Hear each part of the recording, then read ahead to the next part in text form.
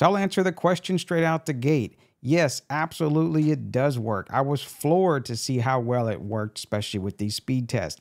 Now, HiBoost did send this for review, but no additional funds were exchanged. We definitely keep it unbiased as always. And so, yeah, that I didn't really care if it worked or didn't work, because if it didn't work, I just box it up and send it back to him, right? Well, it stayed installed because of how well it worked at this family member's house. And yep, let's get to it. So this is the HiBoost 10K, supposedly like 10,000 square feet. The home we're installing this in is like, I think around 4,000 square feet. But the way this works for boosting your cell phone, because the problem they have here is there's no cell phone signal inside the house. It's like very minimal. Now you have no problem with phone calls outside. And so the way this does work is you have this Yagi style antenna, directional, and you point it towards the nearest cell phone tower. And then there's this long coax cable, you know, running it outside to inside the home. And then there is the repeater, booster, amp, whatever you want to call it. Has a little screen, which we'll get into. And then, because of the size of the home, there is another piece of coax that goes to another antenna on the other side of the house. That way you can kind of get that roaming thing for inside the home. So I'm kind of excited to see if this works. I've been skeptical about these before, so we'll see how well this does and whether it works or does not work. So I'm gonna go around and take some signal readings inside the home using like Cell Mapper or SignalCheck Pro, just to see what we had before and then what we can get afterwards with this repeater. So we got the cellular box installed, and the screen we're showing, this is the main band we're trying to get in this area, is the LTE 700. It looks like we're getting a 4 for the power, which is pretty good. And I'm just leaving everything as default like the manual says. I'm gonna end up installing it in the top of this cabinet, just probably putting it on the shelf and kind of pointing it towards the kitchen. The other wire runs to the other antenna in the living room across the house. With this unit, there's actually 2 indoor antennas, and it works out perfect for the house being an L shape. We use this vaulted area to point the signal towards the master bedroom in one of the bedrooms, and then the repeater itself has the other directional antenna in the face of it, and that's what's pointed towards the kitchen, the living room, and the other bedrooms. So for the Yagi antenna outside that picks up the cell phone tower itself, we actually mounted it on this conduit and just got it pointed up at an angle just to catch on the tower and get the best signal. We're able to reuse the mount off of that conduit, so we didn't have to screw it into the masonry or whatever. And then we used the existing junction they had over here to run the coax up into the attic. So even with the cell booster on, you can see we're actually getting 5G 850 plus 1900 megahertz. Well, it just dropped, probably not using any data. But yeah, we weren't seeing that before, especially inside the home. So with the cell booster on, you can see we're actually getting 5G, pulling almost 50 megabits on the download and pushing almost 10 on the upload, which seems about normal, which is actually kind of funny. You don't get these speeds outside the home. Let me go ahead and pull the booster and show you that what the signal is like without the booster and what the speed test looks like. So not even picking up 5G, it's just picking up the band 14. So we're gonna try another speed test without the booster. Not even picking up 5G this time around. You can see it's taking a while to pull. If it's gonna even pull. Yeah, so we're getting 1 to 2, 3, 4, 5, well, not even less than 5 megabit. So it's purely just on LTE, not even seeing 5G, and it is getting some disruptions. Upload's probably gonna be a whole lot slower, just because the nature of the beast there, if it even will pass the upload test. Yeah, that's like totally unusable. 0.02 upload without the booster. So let's plug it back in and see what happens. And immediately plugging the booster back in, you can see it picks up 850, picks up 1900, and will pick up also 5G. So I'm gonna check it on also on a Verizon phone. This is FirstNet AT&T, just to see the difference before and after. So this is Verizon. We're picking up minus 88 on the booster. Pretty damn strong there, maybe minus 90. So big difference on Verizon. You can see it drops to like minus 115, minus 117. Not a great signal at all. That's with the booster unplugged. And you can see instantly when we plug the booster back in, it drops back to that -90 signal that's usable inside the house. So that leads us to would you buy one? And before you click off, there is a 20% off coupon. I don't know how long that lasts. It's just what they sent to me in the email. So definitely try it out because, yeah, that's a good percentage, especially with some of the cost of these boosters. And leading to that, which one should you get? Unfortunately, I was only able to test this one in this situation, but definitely look at the ones, all the different models out there for your particular install size that you have.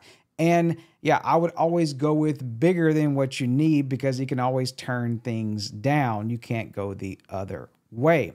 Now, would I buy one of these? Absolutely. I'm actually thinking of another situation where they just have crap cell phone signal inside the home. That's a very common occurrence, especially in rural areas.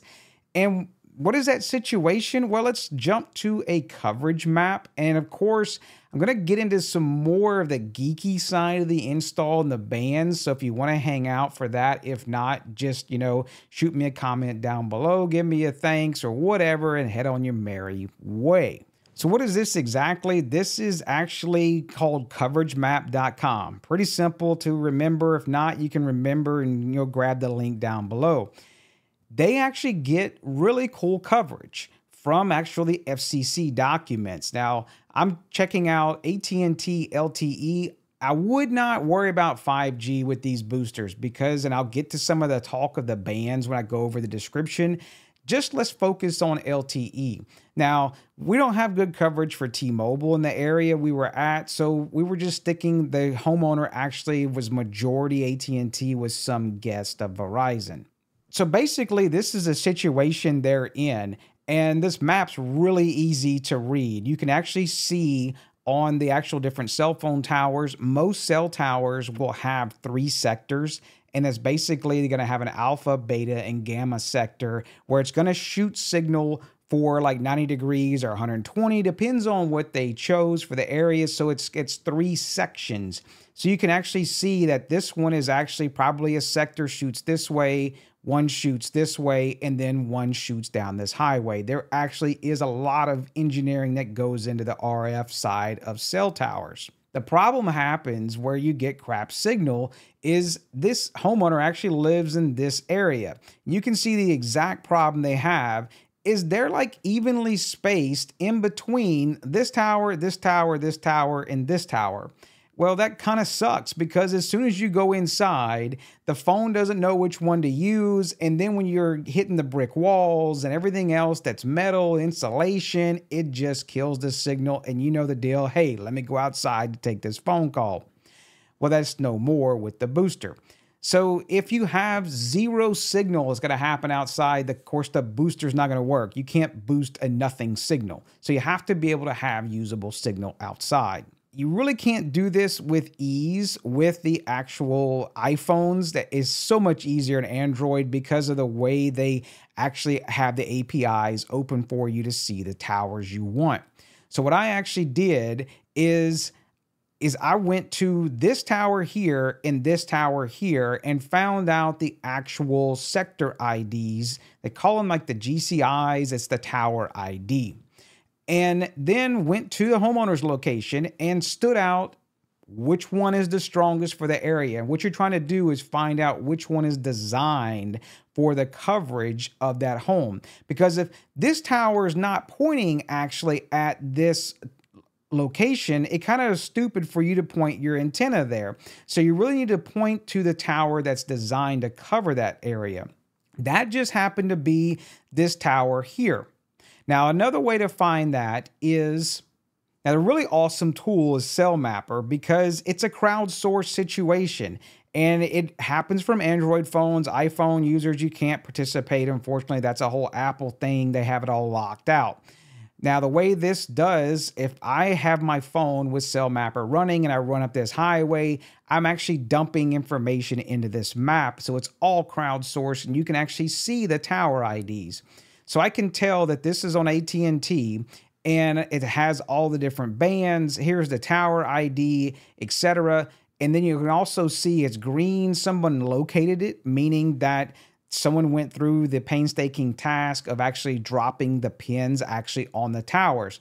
Then the cool part is you'll notice if I slide this over, you can actually see what I just talked about, the different sectors, and then also the different sectors of each band, that the band is a frequency.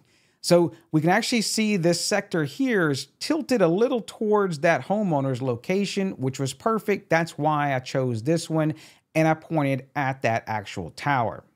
Now, the real geek thing of like, because it throws you off of like which exact tower do you point at, where is it at in the home, is I actually just pulled up Google Maps. It zoomed in on this actual satellite location and found the actual tower. You can actually see it's right here. And then I went ahead and just marked a location to draw the distance. So just clicked on this and said measure distance. And that gives you the little dot. And then I went and put it on the actual home.